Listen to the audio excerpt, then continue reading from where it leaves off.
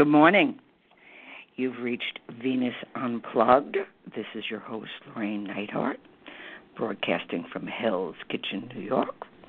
And what we talk about here, Venus Unplugged, is the archetype of Venus and the principle of Eros, which is the principle of relatedness, and certainly about psyche, soul. What we've been looking at the last couple of weeks has been the four functions, which is a Jungian principle of the four functions within psyche. Now, people say, why did he pick four? Well, he doesn't really know. He doesn't say he, had a dream about it. It's something he gradually came to. Now, you have to remember, Jung was struggling, this was 100 years ago, or over 100 years ago. So discovering this man in Switzerland, and not a lot of shamans in Switzerland, especially 100 years ago that we know of. And so this was something he came across. He began to realize that there was the thinking type, and its opposite the feeling type, and the intuitive type, and its opposite the sensate type. So the principle of the four functions is that we are born with an inherent function that if we're not influenced too much, we will just develop naturally as children. There are situations, more than I'd like to admit, that, a child comes in with a certain, what is called superior function, or the go-to personality aspect. It's not even a personality; it's a function. It's how they deal with life, right? But can be very influenced by family or misjudged. So let's say a kid likes to play with blocks, and everybody goes like, wow, they're going to be an architect, or they're going to, they're like a sensei type. They're going to do structural things. And no, it's not that. They're using their imagination. So they become an engineer or work in architecture, and then by the time midlife hits, they realize, like, this blows. It's not my truth. So that's an example when it doesn't work. So the principle of the four functions is the first half of life as we're developing ego and we're developing a sense of self, right? We're going to go towards one of these functions. Then, in the second half of life, the inferior function, the I that we don't know about, begins to kick up, and we need to be able to explore and work with that blind spot. Now, we usually marry or fall in love with someone who carries our blind spot, and that's kind of the dynamics that makes us grow if we want to stick to a relationship and try to understand what in God's name are they talking about. We're saying the same thing, we're just saying it in a different way. So it's really quite remarkable that he discovered this fourfold function, or it was revealed to him, but also the symbol of the number 4. It's linked to the cross and to the square, and it is a number of magic, because it is the square is, or the cube is the function of life. It's a universal principle. So let's say if you're into numerology and you're born on the 4th, 13th, 22nd, or 31st of a month, you carry this dynamic. Now, when there's too much of a relationship to the 4, people will block themselves in and then knock themselves out because it's a fixed number, right? And then finally they realize, well, wait a second, this I'm being too limited. Or the positive side of it, or the other side. I think we need to start realizing the positive and the negative. They're one and the same.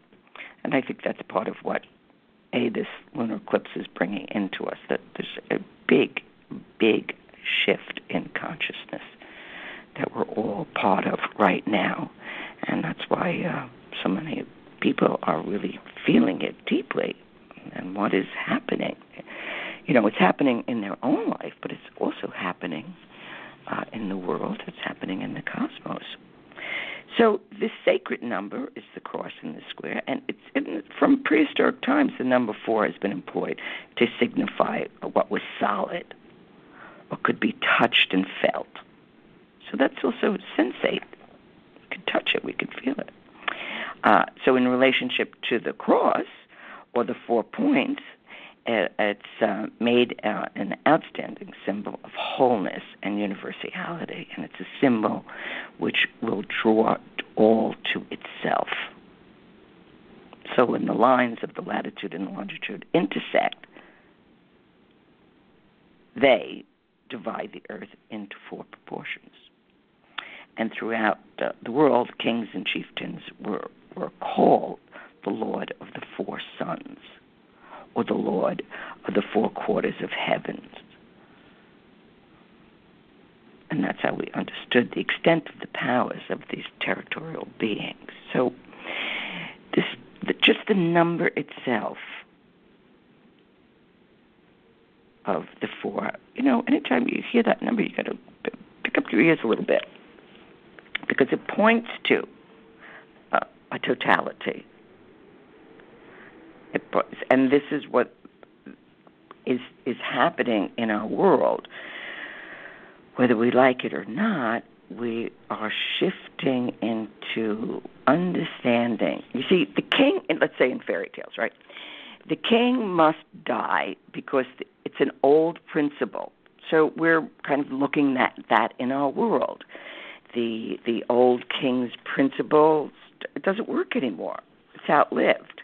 So in ancient times, they would be sacrificed. So in modern times, the same principle exists. So we're not going to have the king sacrificed, but we will find a way to sacrifice the king, whether it's through reputation, whether it's through impeachment, whether it's through whatever way, war, whatever way it is, the king must go, because the king is not the living principle that keeps the world and the community and the 4 worlds together, is outlived its purpose. Now, this isn't something we necessarily create. This is the structure. This is the psychic structure of humanity. What consciousness is we are aware. So if we use, let's say, the principles of in fairy tales or in dreams, we see there is always this 4-fold function, and we look at it as a coding. What is being told? So if we listen to our dreams, which is a direct link to your personal relationship with the divine. So even if you don't understand dreams and you feel that they're useless, at least have the good manners to be respectful and say, okay, I find them useless, but I'm going to write them down, or write a little note to myself that, whatever it is. You don't have to remember the entire dream, but you can just say, well, I dreamt blue, or whatever it might be. It's respectful, because it's linking you. You've been told. Now, everything in that day or that week or that year is going to be guided for you to understand this psychic reality. That's the way that psyche and fate work together. And even when we're in a waking state, we're still in a state of dreaming. And let's say the third eye, which is the eye of clairvoyancy, and that's the eye, that is the one that's connected to the pineal gland. And the pineal gland is the exact replica of our eyes, only it views levels of consciousness, the future, the past. So we're all on with this. But usually by the age of 7, that's been shut down because logic comes in, schooling comes in. We're not allowed to see that. Children are told, oh, that's just fantasy, it's just make-believe. But no, they're really seeing things. And, if we could have a system where both realities are working, and they're actually one reality or an aspect of one's reality. So what is happening now in the world, as chaotic as it may appear, is we, humanity, and this may take 1,000 years, we're somewhere between here and eternity, so don't get uptight about time. Speaking of the fourth dimension, and the sacred number 4, we're starting to integrate opposites. Because without integrating opposites, without choosing one over the other, right from wrong, above from below, they're actually all one. And then we can see another possibility. Now, we don't know what that possibility is because we don't have enough exercise within our minds and within our thinking. Because there are so many realities going on at the same time, but we're taught to split. This is good or this is bad. This is right, this is wrong. Now, it's not necessarily true. It's just taking sides. Now, could you imagine if we had the capacity at the appropriate moment to see the integration of two? I mean, there would be no fights about whose God is better or the masculine or the feminine. We would be able to see that they're one. We would be able to separate at the moment when they need the separation. But there wouldn't be this absolute. If you are other and opposite, it's my job to kill you off. It's my job to take your existence away. Where did we come up with that one? Instead of it's opposite because that's part of the divine plan. It's opposite because that's its otherness. It's opposite because we, humanity, needs to be able to see. It's like people say, oh, well, there's no UFOs. Well, guess what? We're doing, moon landings and Mars exploration. Guess what? We're the UFOs. What are you talking about? There's no aliens. We're it. And yet humanity doesn't see that because of its spiritual narcissism, which it's loaded with. And that spiritual narcissism is about the universe is there to be the busboy of one's personal evolution. Well, that's not true. It's the same as personal narcissism. It's annoying. And it's not true. So this fourfold function, okay, let's say it's a sacred number. And like in Chinese or Vietnamese, Korean or Japanese, that number, it's a very superstitious number because it represents also the number of death. So they don't like it. Or in the patriarch 13, which it comes to a 4. You'll see in like old elevators, they don't have a 13th floor. It's like, what happened to 13? I even noticed that, in the hospital, there's no 13. It's like 12 and a half. It was like, whoa. Somebody had difficulty with that because also, like 13 in particular is the number of the 13 lunar months. It's the divine feminine. And so there's a superstition about that. So with the fourfold functions, if we can begin to comprehend, say somebody is annoying you, if you could just say, hey, wait a second, is it really that they're annoying me or that they're wrong? Or are they coming from a different understanding? And that if we're flexible enough and certainly quick enough, we can shift. so that we can communicate. It's like being, able to shift languages. To what? To speak to another or a world that needs to understand what you're communicating, but it can come through feelings, or it can come through intuition, or it can come through facts, or it can come through logic. All right? All of them have a logic, a language, but we're prone to it. So when we're not communicating properly or creatively, all right, in another way, we can see, why didn't that person understand that? I'm being very clear. No, not if we don't understand what the other person's main function is. And what about that crisis, that midlife crisis, when everything hits the fan and we cannot understand what is happening to our life?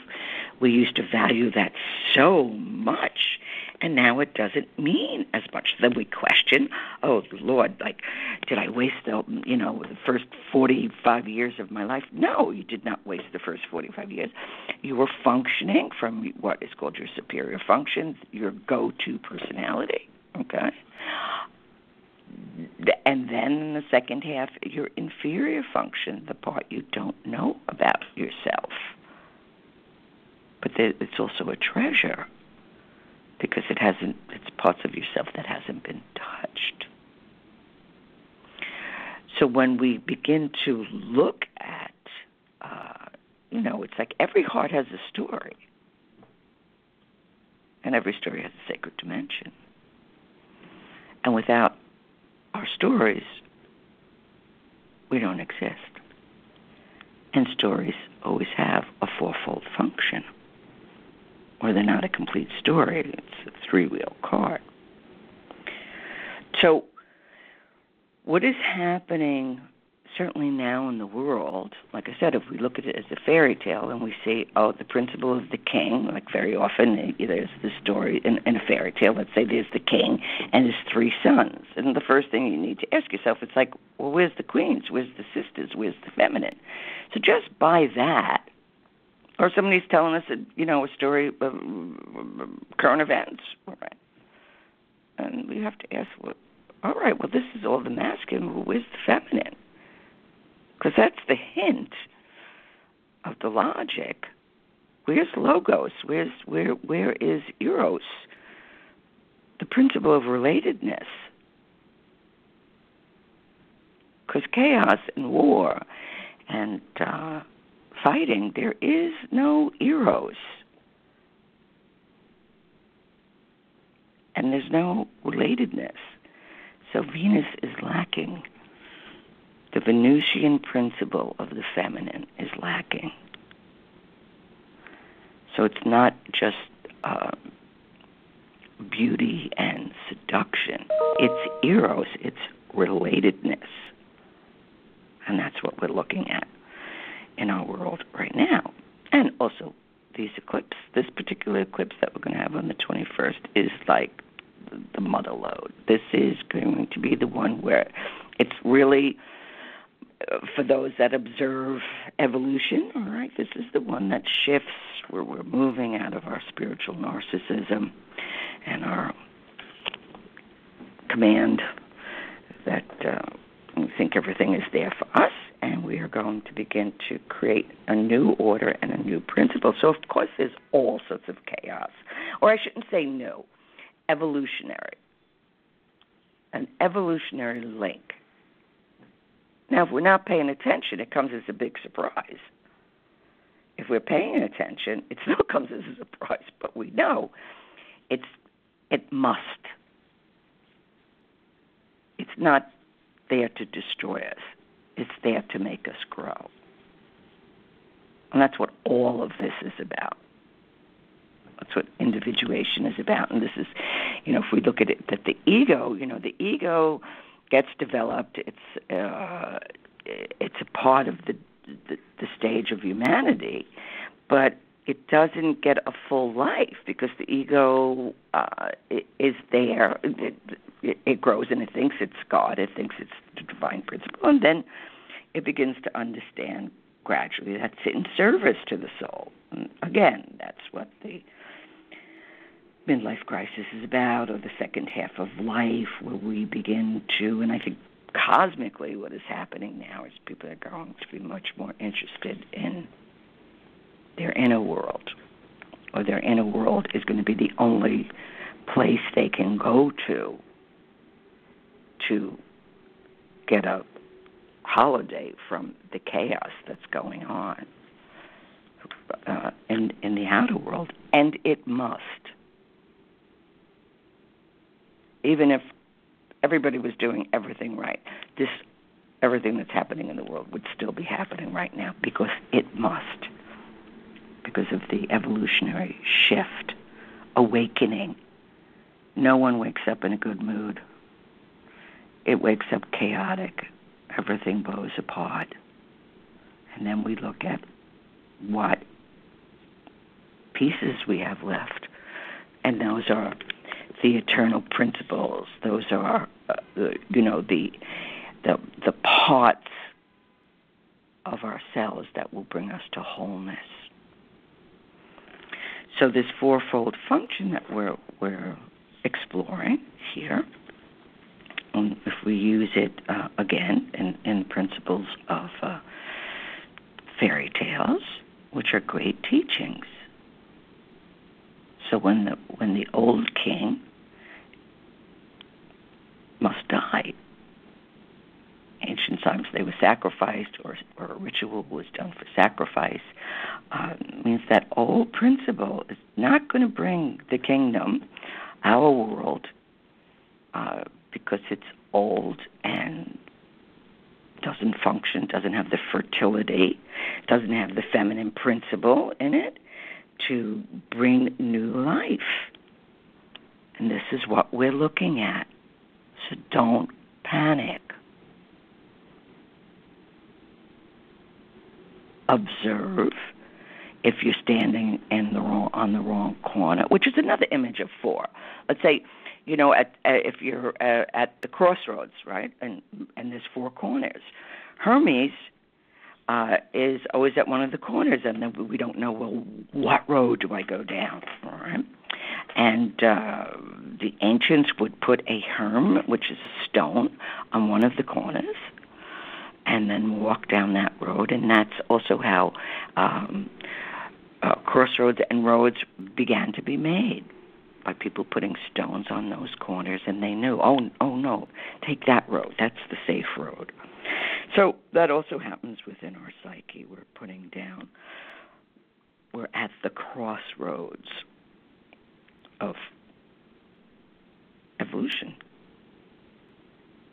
And what must change, it's going to change anyway, whether you agree or not, because psyche is stronger than certainly ego, certainly evolutionary demands, and we can delay it and we can make it messy if we wish, because we want to have mechanical ways of thinking, but it's not going to work. So this fourfold function, that is why it is sacred. It's also the fourfold crystal, the four levels of logic, that what is happening when there's too much one-sidedness, it's not going to last forever. It cracks. As people, we call that comfort or security. Well, what's secure about our life becoming smaller and smaller? It can't. It needs to grow. We need to understand that the psychological factors also correspond to the fact. And that, if we're thinking mechanically,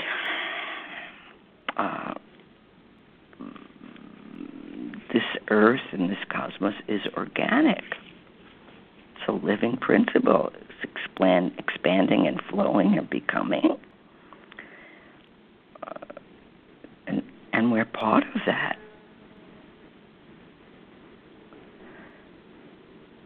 So just by letting go, even just for a moment, the things that we hold on to so tightly, the beliefs we hold on to so tightly, that continue to get us in trouble and continue to become flatter and flatter and don't really help us grow, because that's the ticket. Growth is the ticket. Becoming, in a sense, you become, and that's what the whole Jungian work is about. You're becoming, you individuate. You take all these parts of oneself and they become one, all right? And then you're not so one-sided. You can flow between the four functions and you can use it appropriately. That's when people are individuated. That's the thing they can do. They can, when facts are needed, they can flow with the facts. And when the feeling are needed, and feelings are values, what we value. And we can understand the value of a situation. But we don't choose one over the other. See, so when Eros is in a society, and if it's influence its people, the people relate to one another. And we're lacking Eros enormously in our society. Because Eros is also the principle. It's like if the living principle, let's say the king, okay, that's like kind of what the collective unconscious, was, I don't know, it may go for perfection or technology or the bottom line or business. Well, that's wearing its ass out, right? But without, so that's the collective unconscious. So where's the queen? Where's the feminine element? Where's the emotions? Where's the feelings? Where's the irrational attachments to the dominant content? So every civilization has its God image, which dominates the civilization. And with that goes a certain habit or a lifestyle, okay. But on a feeling style, and that's when Eros' style in the society influences how people will relate to one another. And the feeling tone of this collectivity would be the queen who accompanies the king. So we are moving towards more consciousness of the feminine principle. It's, of course, its first wave is